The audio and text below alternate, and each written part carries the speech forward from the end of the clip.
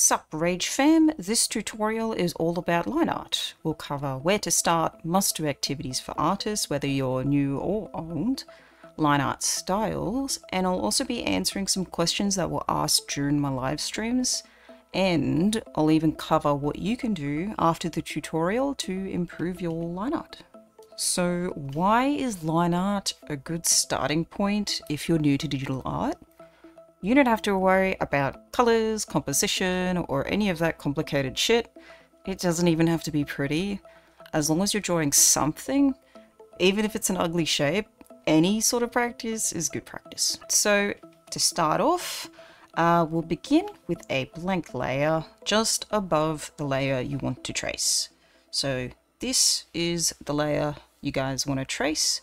Click on that layer, and then we'll head down to the little plus icon here.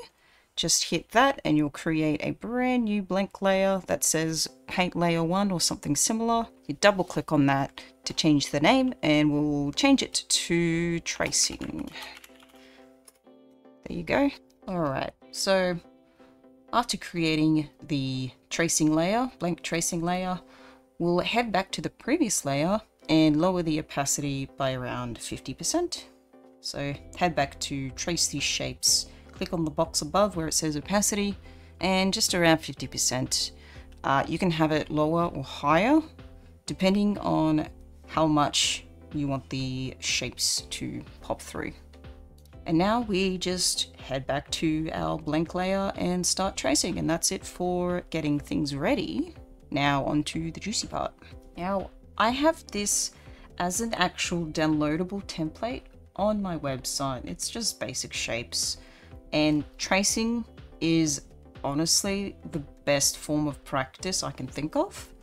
That's how I learnt. I used to sit in front of the TV and watch freaking Cheese TV and Naruto and Dragon Ball Z, and I'd have my sketch pad out and I'd just try and copy all those little weirdos on the screen. The more tracing you do, the better the practice, and eventually you'll find that for some weird reason anatomy has gotten better, and you're like, but I didn't draw anatomy, why is it better? Because you thonked and you did the tracing. So while you're tracing, totally take your time. There's absolutely no rush whatsoever, and if you fuck it up, you can just literally click the delete button. It'll delete anything that's on that layer only, and it won't actually delete the layer. My layer is still there, so you don't have to worry about accidentally deleting the layer. While tracing, try and experiment with different speeds. So fast, and then experiment with perhaps slow, because it does produce different results. Some people work better going fast, other people work better going slow. While you're tracing, I highly suggest experimenting with different brushes just to spice things up a little bit and get used to different textures, different styles, because you never know what you work better with. You know, it's free real estate out there. Sometimes, as you can see, I work better with a completely different brush. So what is the purpose of this activity? Well, it's to strengthen the connection between your hand and your brain. As I mentioned before, sometimes you come up with awesome ideas and your hand is just like, nah, I'm not going to do that, and it just doesn't work. This is, you know, just strengthening that muscle like any other exercise you do. So the more you do it, the better, and stronger your connection and brain and finger biceps will be. So I had some questions during my live stream. What can I do with the shapes, and do the pros draw shapes? And quick answer, yes, and lots of things.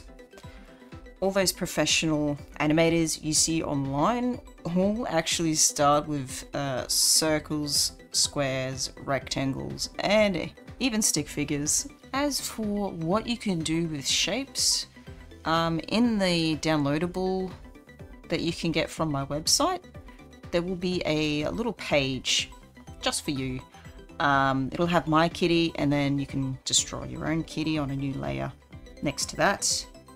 We'll have a little cheat sheet with it. So that's the cat, and then it's basically made up of lots of rectangles and triangles for the ears, and a circle for the face.